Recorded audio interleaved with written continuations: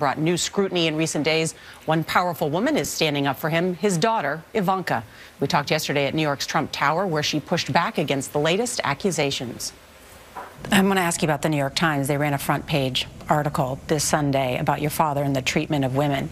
Did you read it? I did, and I found it to be pretty disturbing, based on the facts as I know them, and obviously I very much know them, both in the capacity as a daughter and in the capacity as an executive who's worked alongside of him at this company for over a decade.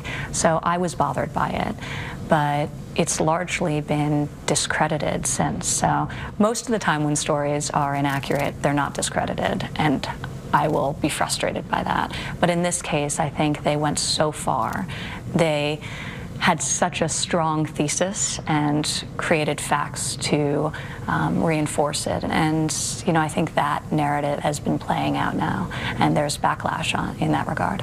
I do want to read you from part of the article. It says many of the women interviewed, quote, reveal unwelcome romantic advances, unending commentary on the female form, a shrewd reliance on ambitious women, and unsettling workplace conduct. Is there unending commentary on the female form? No, no.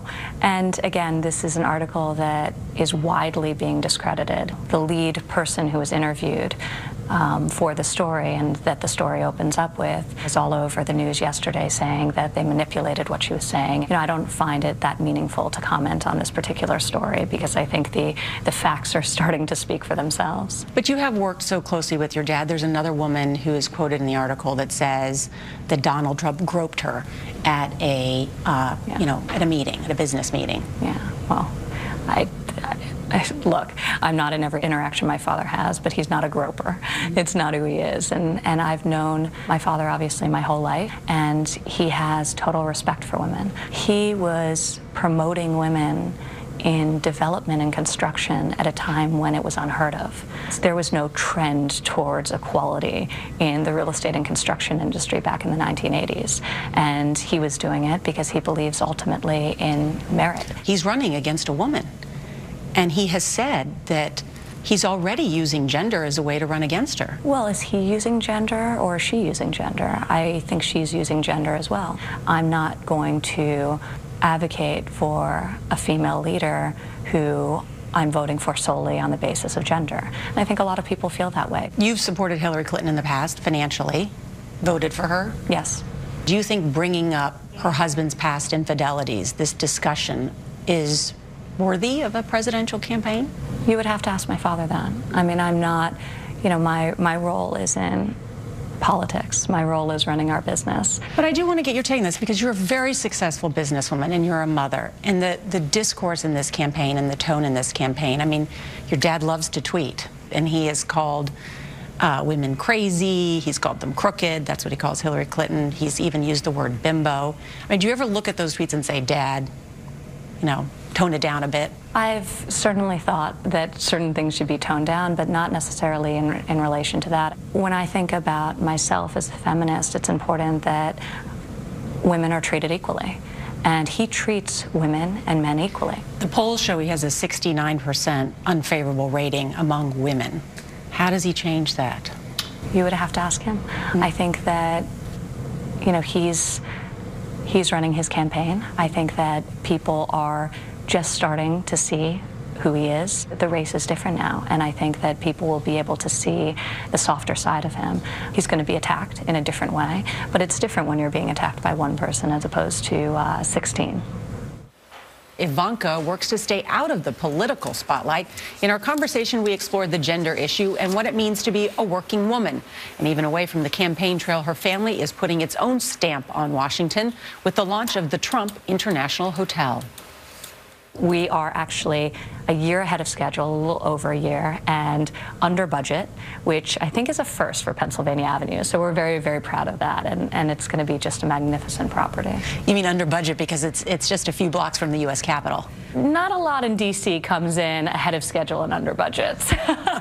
So we're feeling pretty good about that, especially given the complexities of developing a historic building. And look at how perfectly the slabs are all matched. This fall will be a very busy time for the Trump family. You guys have made some good progress. One of Ivanka Trump's top projects, the old post office transformation, Look at that view of the monument. is set to open in September.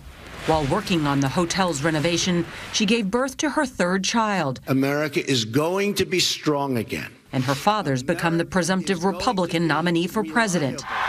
In that role, he would no longer run the Trump organization. Would you like to be a successor? It's not something I prioritize.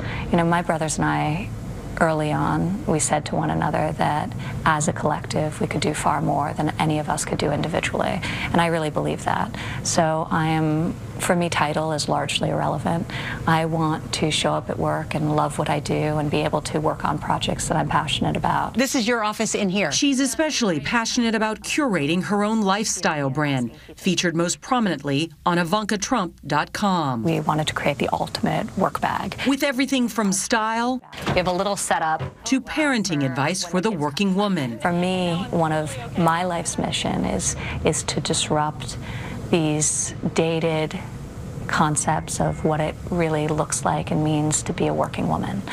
The expression working man is never heard in conjunction, but people still talk about this sort of working woman, and there's a bit of negativity to that connotation. So I think really celebrating the many different ways women are working at their lives and architecting lives that they want to live. It sounds like you want to be in the middle of that disruption. I do. I would be so proud if I could be or play just a small role in changing that narrative. Changing and defining the narrative seems synonymous with Trump these days. While her father's campaign for president has been marked by political frenzy and controversy and the crowds to match, Ivanka's brand and social media are devoid of politics. I am not focused on politics. I'm focused on our business. A business she was raised to run. Did you go to the office when you were a kid? All the time. You did? All the time. Yeah. So after school, I would go, I would come up and sit on the floor of my father's office, and I'd just play.